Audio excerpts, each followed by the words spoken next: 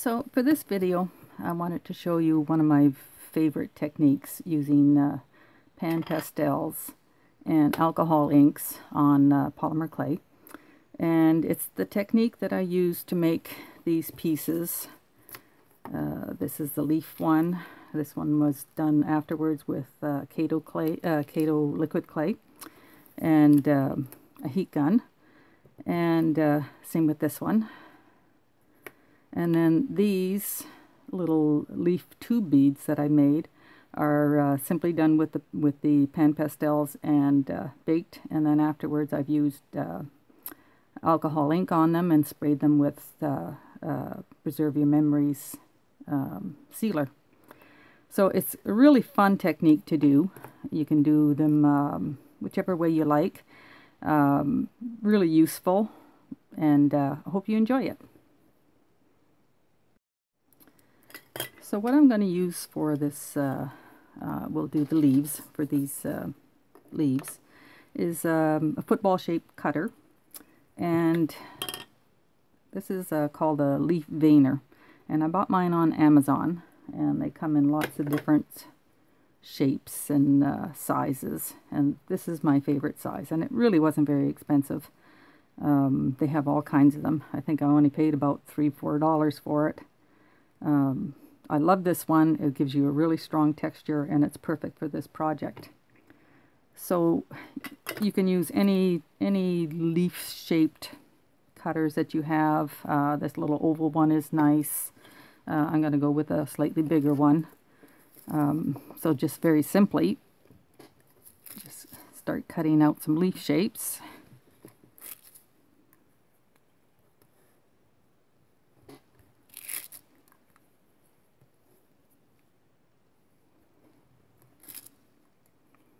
And that's enough for demonstration purposes.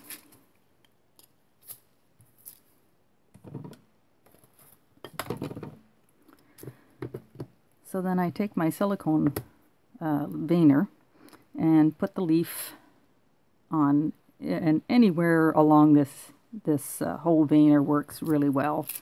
So I often just vary where I'm going to place it. Just put it on, make the sides match. You don't need water as a release or cornstarch or anything like that. Nothing sticks to the silicone. So just give it a good press and then pull it off. And for my purposes, I like the underside better. It gives me a nicer, stronger line that will work better with the pan pastels. So I'll do a few more of them.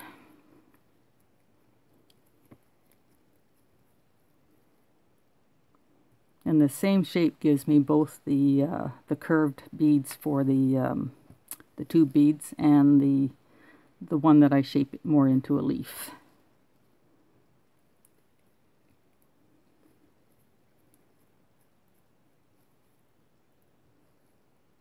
So I neglected to say that this clay is rolled on my pastel machine on a number 2 setting. Number 3 setting would be good too. It's a little thinner, a little more delicate looking, but for this purpose I'll do it on a number 2. It's stronger.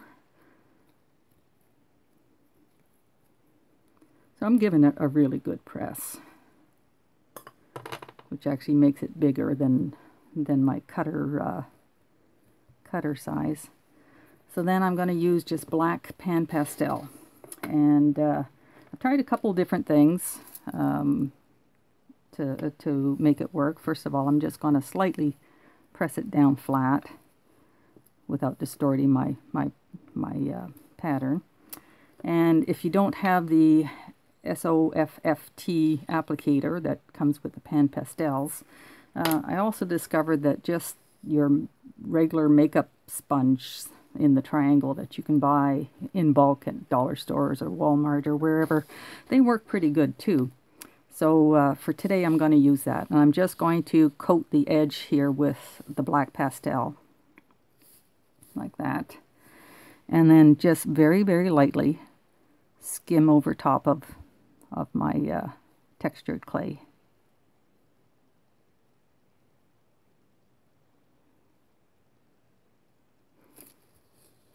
A little bit more, do another one.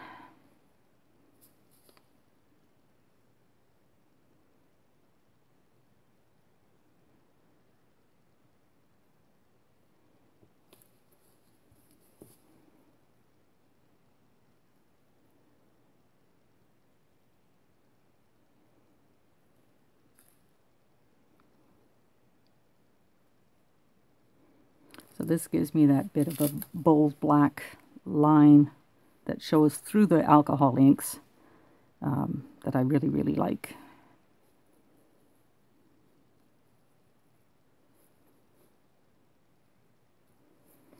So then once you're finished with that, then I'll take a piece of tissue paper or wax paper or something quite thin and lay it over top, and then just gently rub that color in without smearing it. But this really, really helps bond it to the clay. And you can see how it's lifted off. So I'll make sure my next piece won't be in that same spot, because I don't want to introduce any color in other areas.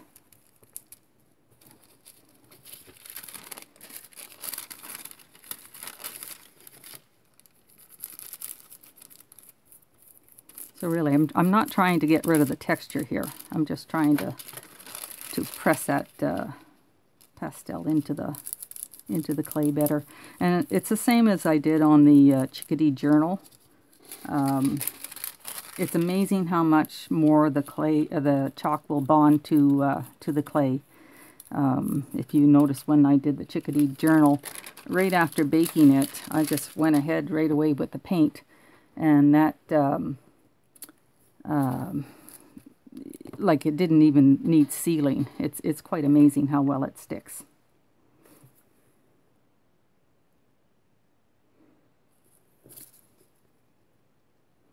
Okay, so now we'll go ahead and make one of the leaf shapes first. So I'm going to use a toothpick to help me get a hole, and I'm going to just hold it up here and give it a pinch. And ideally, it would be good if I didn't have any pastels here, because it would stick better, but you can work it until you get it to stick. So that gives me a bit of a leaf shape, and then I like to pinch the end so that it cups into a better shape. And then it can be baked like that, or you can take the toothpick out for baking. So I'll do a couple of those.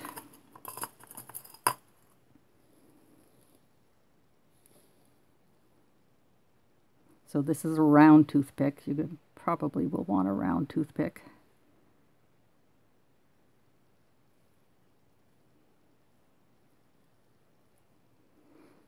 And if that stem gets too long, you can trim it down.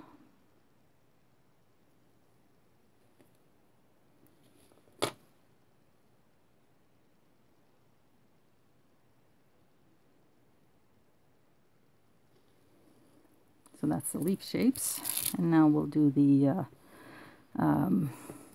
tube bead. Now for the tube bead, what I've done is I've covered a dowel with double-sided carpet tape, and I've got a piece of it here with a new dowel. I don't take the paper off of one side, so just put your dowel on the double-sided carpet tape and roll that tape around.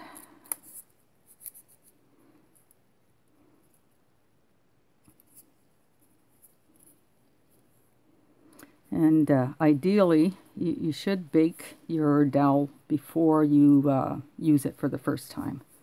It makes a big difference. You might get some expansion, and if you do, it can sometimes crack your beads.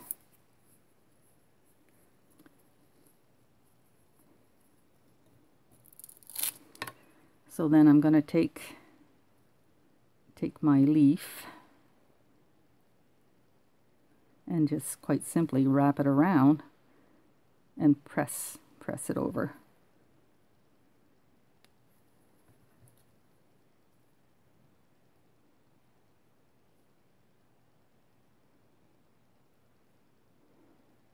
Using the tip of the leaf on top of the stem of the leaf, so the direction of the veins run in the right direction.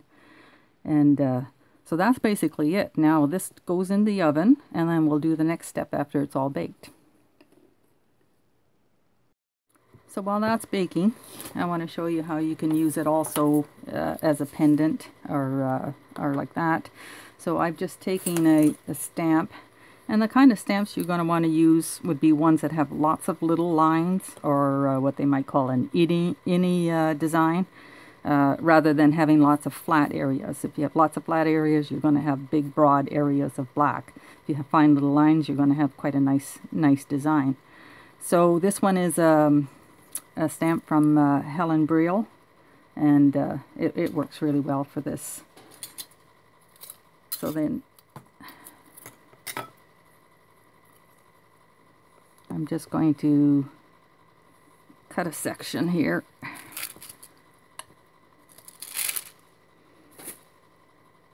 I'll cut this smaller after, but I'm trying to save my white clay. If I go ahead and pan pastel the whole thing, it's not going to, it's going to be dirty clay then, and a little harder to use. So on this one I'll use the SOFFT, the soft applicator.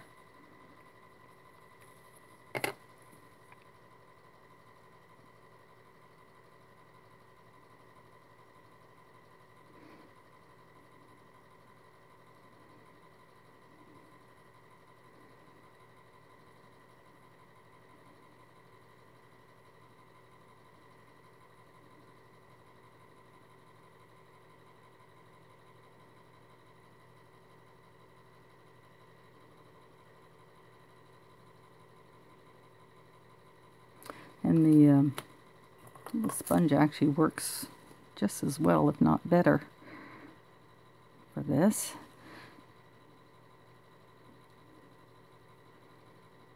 But you need a fairly light touch. You don't want to go smearing it around, or that's what you're going to end up with. So that's set the size, next size down. That's good. Okay, so then I'll cut this out somewhere that I like.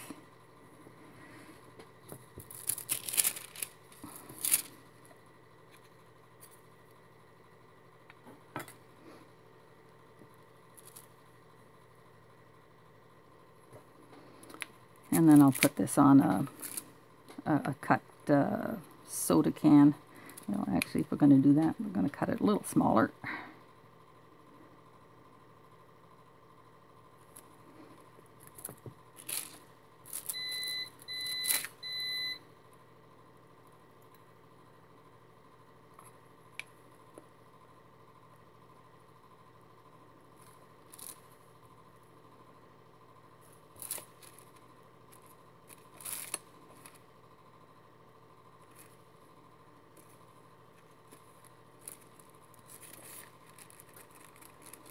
So when you're using these soda cans, you want to make sure all those edges are pressed down nicely, or it's not going to be nice round, it's going to ripple. And then I'll just make sure there's no air bubbles trapped in there. And then that's also ready for the oven.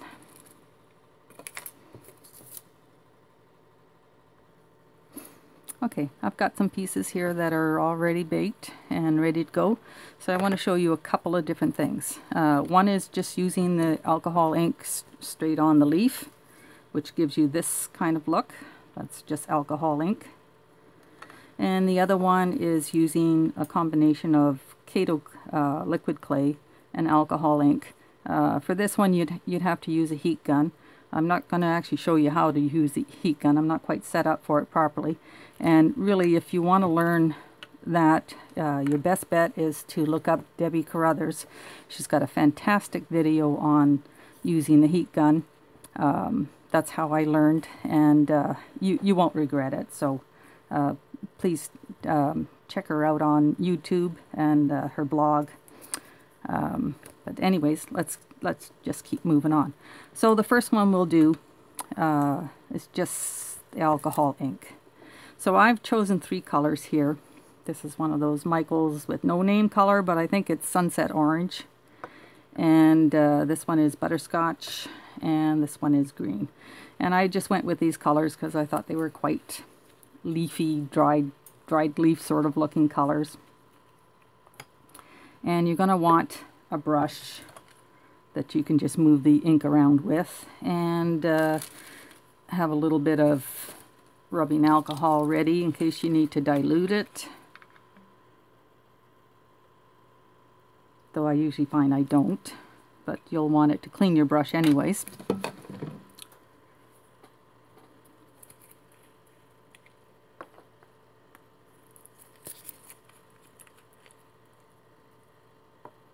And a paper towel just to wipe things off with. So I'm going to start with the green. And I'm just going to dab it in a few places. I'm going to color the underside of it later. We'll go butterscotch next, because it's a, oh, that's the butterscotch, okay.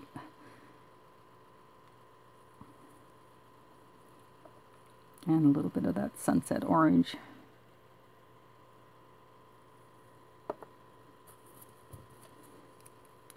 So then I'll take my brush and move some of this around without mixing it too much. If you mix it a lot, it's going to get all muddy.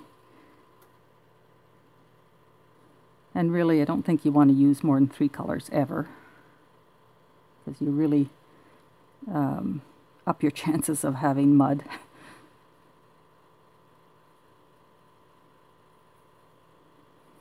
So then once it's moved around a bit, I'll take my paper towel and blot some of it off.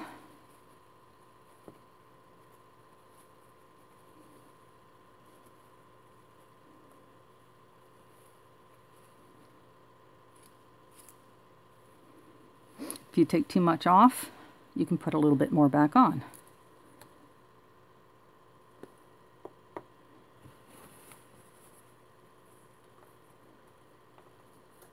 But basically, I'm pretty happy with that. That's a nice color.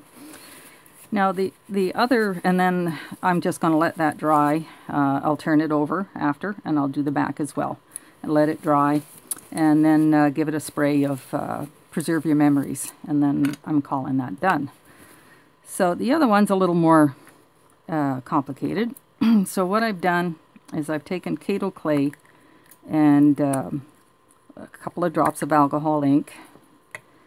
I'm almost out of my butterscotch, so I'll make a little bit more of it here.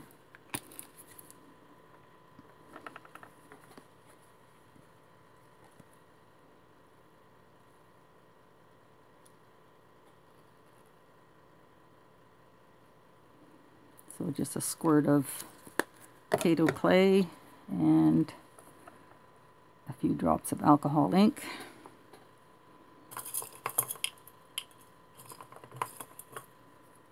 And stir it up with a toothpick. You get your intensity of color from how much ink you actually put in there. But I find the colors are much more vibrant. But it's tricky because then you have to use a heat gun. And these are thin leaves. It's quite easy to burn them.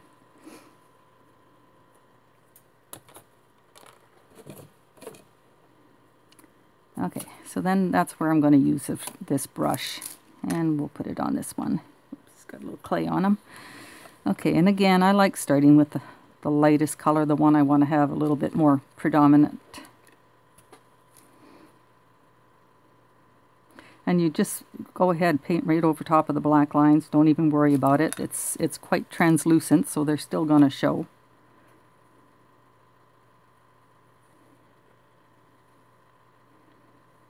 If you've got a heat gun and Kato clay, it's really worth developing that skill. I just love the way this looks. Okay, then we'll go into the butterscotch. Once you've used a brush on this with liquid clay, this brush is pretty much dedicated now to only liquid clay. You can clean it somewhat with alcohol. Okay, now the reddish color, I actually put, it's the sunset orange, and I put a drop or two of chili pepper into it because I wanted it a little redder than the sunset orange gave me.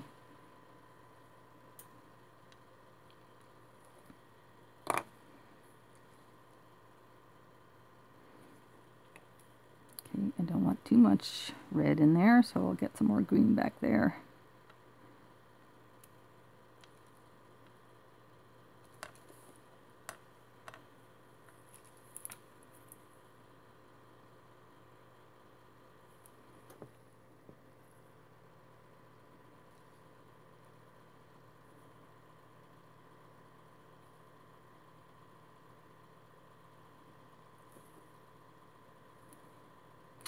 So then you have two choices. You can actually take this and pop it in your oven and cook it on a little bit higher heat than you would normally cook your clay on, because Kato cures quite well at 300 degrees. And then just hit it for a moment or two with the high heat on with your heat gun, or you can take it right to your heat gun station. Keep it on a tile, not this paper here, but right on a tile, and heat it that way. And that's the method I prefer. This one came a little bit separated at the top, but I would put my toothpick back into the hole so that I could hold it as I was heating it. The thing is, you want to make sure that you're always moving your heat gun or your polymer clay, either by moving the tile around or whatever. I often do them on an index card so I can spin the index card around. You don't want that heat sitting in one spot for too long. So anyways, that's how I would do the liquid clay, and that's how I did the pendant. That's how I did this pendant also.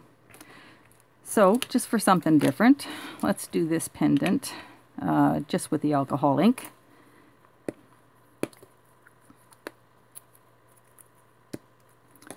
Okay, we'll close that up. We use the same colors, so I'll go with some green. This is lettuce and butterscotch.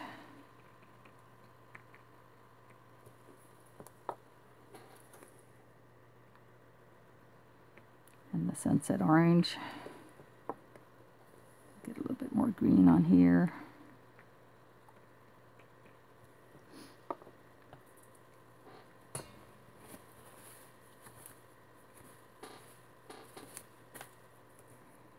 Move it around a bit.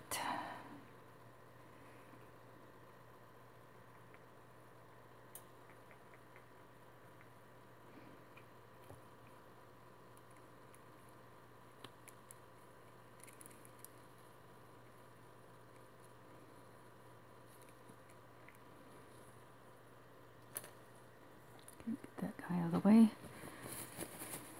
Then I'll dab it off.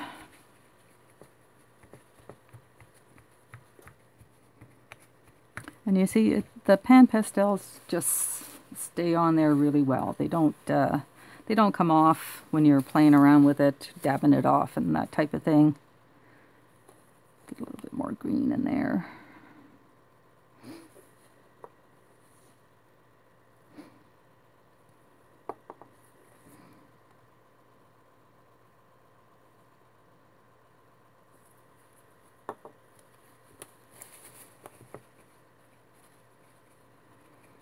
So again, I'd let that dry now, and either coat it with your favorite varnish. It doesn't have to be a spray of Preserve Your Memories. That's just my preferred sealer. I just really love how easy it is. But any varnish will do that works well with polymer clay. And basically that's the technique. You can do them in lots of different colors. This one was done with cloudy blue and what was that one now? Mermaid and a wild plum, just for something really wild. It's a great technique. I hope you really enjoy it. For the leaves, what I did was, well, get this guy out of the way. I just took a head pin and a few seed beads, and started with a seed bead. For this one I'll use a crystal and a druck and another seed bead, and that just fits into the hole, and then you roll this with round nose pliers until it meets here, and then you string them that way. So that's curled like that, and then you string it, and this will want to spin around on you a bit, so I put a spot of crazy glue in there just to kind of hold it, and then I can orient it the way that I want. Let's get this guy moved around here. Sorry about all that movement. So I just simply strung this on a beading wire with size 6 seed beads and size 6 pearls, and I think it makes a lovely necklace. Anyways, I hope you enjoy this technique, and I hope you try it, and I'll see you again next time. Bye. So one quick amendment to this. I almost forgot about these little leafy tube beads. So they're done basically the same way as I did the leaf, with just the alcohol ink put on, dabbed off a bit, put on until I'm happy with how much is on there, and then sprayed with the spray sealer, or coated with whatever sealer you want. So afterwards, then I've strung them, and you can string them lots of different ways, but these are ones that I had made from before. Strung them on sari ribbon and just knotted in between.